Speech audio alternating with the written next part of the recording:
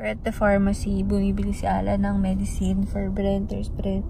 Yes, I'm at the back seat. Magkasama kami para nga naman maalalayan ko siya. Anyways, dun sa may blood test niya, it turns out na mataas yung WBC niya. Dumoble. So, pagka ganun daw, ibig sabihin may bacterial infection. Mag-antibiotic siya for 5 days. Tapos, binigyan din siya ng medicine for gas, tsaka sa pain. Sana maging okay yung condition niya. I mean, mag-improve within 2 days. Kasi pag hindi, babalik kami uli. And then, they're going to do some series of tests pa. Or thorough test pa for Brent. Then, kung okay naman, nag-improve naman within 2 days, babalik kami after 5 days for follow-up check-up. Yun, sana umukay na si Brent. Inaantok na si Brent. It's 12:56 AM. Yeah, sa hospital kami nag-Christmas. Hindi natuloy yung plano namin na yun nga, magna-Noche Buena sa bahay and then mag-movie marathon. Hindi naman namin to talaga na-foresee kasi okay naman kanina siya yung pagising ng umaga. Nung hapon na lang siya nakaramdam ng pain sa abdomen niya, upper abdomen niya. Ang suspect ako agad, gas. Nangyari na rin sa kanya yung dati. Nagkagas siya. Tapos, yun nga, alam ko na vlog ko yun eh. Na parang, papunta kami ng hospital din. Tapos, nung nasa hospital na kami, umukay na siya. Nilagyan ko lang siya ng oil sa tiyan. Tapos, alam niyo na, nag-pass siya ng gas ng ilang beses. Hanggang sa pagdating namin sa bahay yun. Nagpunta siya diretso sa bathroom. I mean, sa toilet. Tapos, okay na siya. Pero yun ngayon kasi, hindi naman, wala naman siyang nafe-feel na kailangan niyang pumunta ng toilet. Hindi naman siya nasusuka. Pero yun nga talaga kanina, nagka-fever. Na kinabahan talaga ako. Wala siyang fever. Sabi, normal yung temperature niya. Tapos, ayun, buti na lang talaga. Yung sa chest niya, yung chest x-ray niya, clear talaga. Yung ano na lang talaga, infection na lang. Yun na lang yung concern namin. Sabi ni Alan, parang naisip niya, baka dahil nga may ubo. Dahil nga, di ba, on and off yung ubo niya. Baka dahil din dun. Yeah, what a Christmas. Anyways, vlog ako ulit pagdating ko sa bahay. Ano na ba to? Vlogmas Day. Or to be continued na. Hindi ko alam kung Vlogmas Day 25 ko nagagawin to eh. Christmas Day. Ilan ba Vlogmas? 24? Or 25? Yeah, thank you. Thank you doon sa ibang nag-message kasi in IG story ko to. Merry Christmas to everyone. Ako, nakalimutan ko na mag-greet. Pasensya na. Kasi sobrang nag-worry lang talaga ako dito kay Brent. Nag-worry kami dalawa ni Alan. Sobra. Yeah, Merry Christmas. And thank you dun sa mga nag-greet. Sa mga comments. Babasahin ko siguro bukas. Bukas na magre-reply. Thank you so much sa lahat ng, ng nakaalala. Thank you. We're home and nag-prepare lang ako ng snacks namin ni Alan. Kasi nga mag-movie marathon kami. Ito, may cheddar kami, may edamata to, I'm not sure, tas ham. Yung isang cheese na nabili ni Alan, sobrang anghang, grabe. Tapos, blackberries, raspberries, this one is crackers, pretzel, breadstick, tas jams, tsaka marmalade. This one naman is cake from Paul. Ito yung cake na binibili namin pag may special occasion kasi ito yung favorite kong cake. Then, ito, 4 na macarons. Libre lang. I don't know, yung pink raspberry nila yata yun. Then, pistachio, chocolate, and mocha. Prefer ko pa rin. Mas gusto ko pa rin gathering.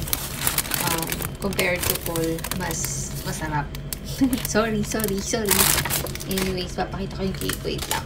This is my favorite cake from Paul.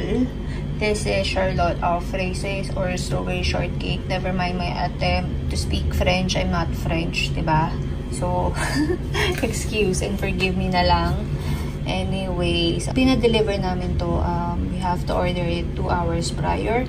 I'm not sure kung kapag nag-walking kayo sa Paul, kung readily may available na buo na ganito kasi madalas itong maubos.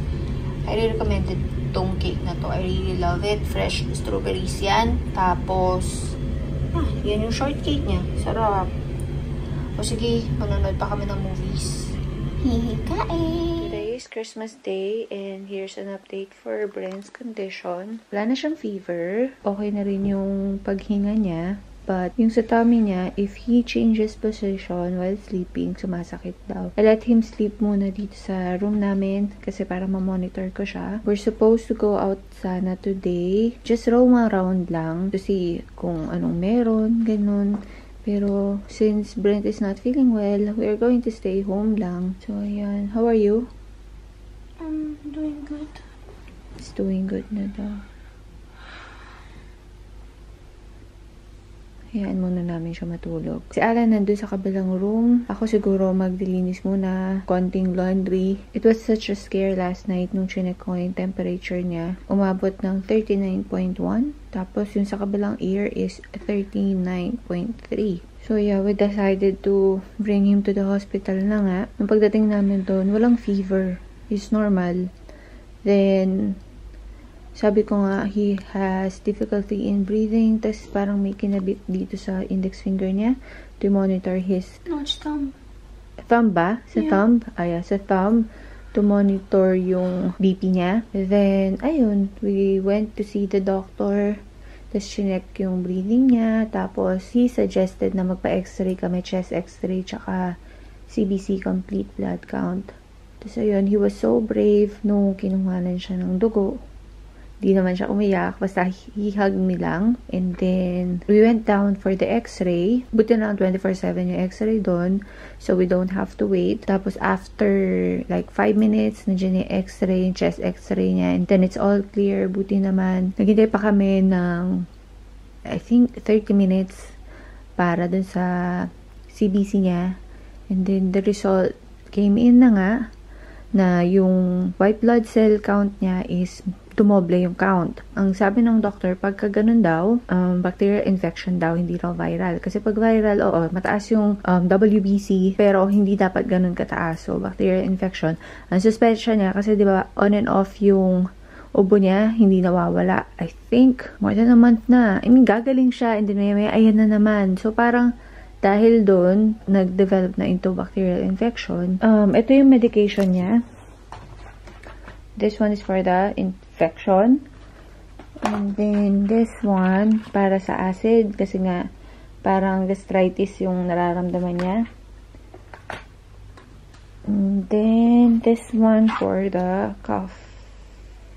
Focus. Come on. Yan. May isang medicine pa na prescribe yung para sa stool niya. Just in case na maging loose. Kasi nga, pagka nagtitake daw ng mga ganito, I forgot, ano ba yung term? Na mga ganito, yung isa sa side effect is loose stool. Sabi ko, mag-take na lang siguro siya noon kapag napansin nga namin na yung bowel movement niya is hindi maganda. Ayoko kasi nang masyadong inom ng gamot si Brent. Tsaka capsule, tablet. This one, okay pa yung size. But then this one, ang laki na. So, sabi ko, okay, marami iniinom ng gamot. I-obserbahan muna namin. May malapit naman na pharmacy sa amin. Anytime we can go. Yeah, yun yung update lang kay Brent. Thank you for those who messaged me last night asking me how's Brent. And also yung sa mga Christmas greetings sa inyo. Thank you. Yeah, sige. Later ha, I'll be back. This is our lunch for today. Ito yung niluto ni Ola ng mukon. Tapos we have chicken noodle soup for Brent. Then of course, rice. Kumain ako kanina ng strawberry shortcake. Then yung drinks namin, sparkling grape juice. It's non-alcoholic ha. Brent, come on. Come on. Papakainin ko na kasi ino pa siya ng gamot. Kain! We are watching Secret Life of Pets. We're watching it again because we haven't complete finishing the movie yet, but Daddy did already. Yeah, last night kasi I was so sleepy. So am I. You can see me sleeping at the hospital. Okay na siya. Nakaligo na. Katapos lang niya maligo. Yan. Ang cute oh. Anyways, ayan si Ginger. Sleeping. Si Luna tsaka si Stella, gising na. And here's Alan. Say hi, Alan. Hi. He's making coffee. And I also want coffee after you, honey, ako ha? Okay. Okay ka na? Medyo okay ka na? Do you need anything else? Okay. Yan, nood muna kami. Dito lang naman kami sa bahay. Hindi na kami lumabas dahil sa mga pakiramdam ni Brent. Ginamitan ko ng toothpick para maging heart. Pero hindi siya mukhang heart, mukha siyang strawberry.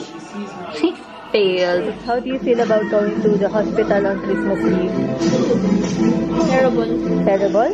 But still, are you happy that we're together this Christmas? That's what matters. Mommy and Daddy are with you. Diba?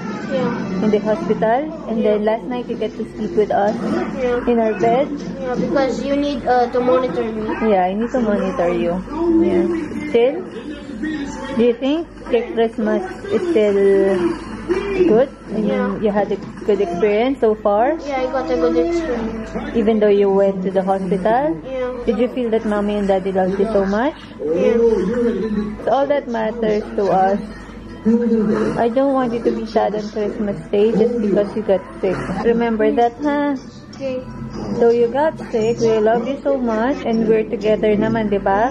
Even in the hospital, we were there. We get to spend Christmas together. That's what matters, diba? Kahit saan tayo, diba? Basta we're together, the three of us. I hope tonight will be better.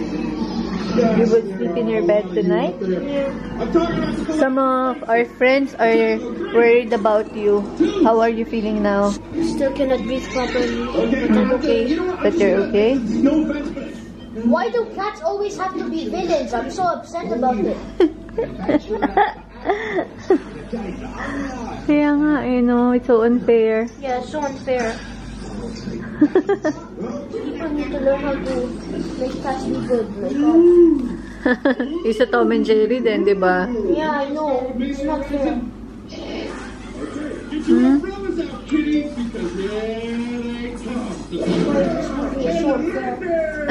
Me and Faisal watched Vin Diesel the Pacifier.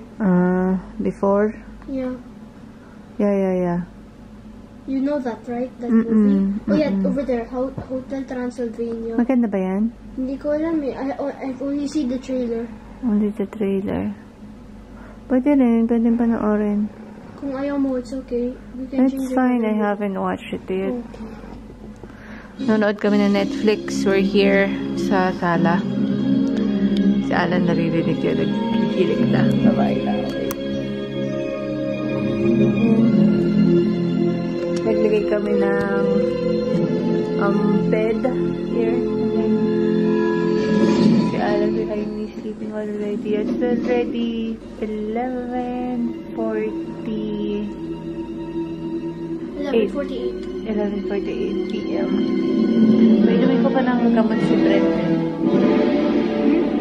Painumin pa kita ng medicine. Manonood kami and then, yeah.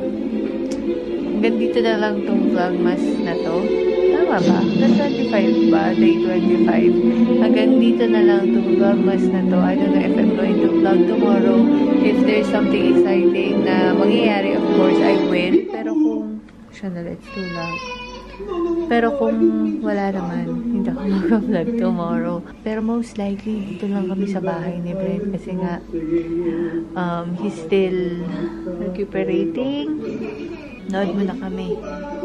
And then, siguro pag inantok na, sleep na kami. Good night. Thank you for those who watch my Vlogmas. Merry Christmas, everyone.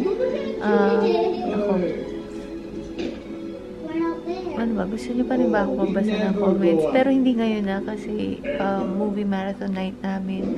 Bumabawi kami kay Brent kasi dapat nga last night, diba? Yeah. Siguro, yun na lang. Tomorrow, mag-vlog ako, pero mag-read lang ako ng mga comments. Sorry kung hindi ko nagawa ngayon yung mag-read ng comments, pero basta I appreciate all the comments. It's just that, nakasumilig ni Alan. It's just that, bumabawi kami kay Brent. Yeah. Sige. Good night.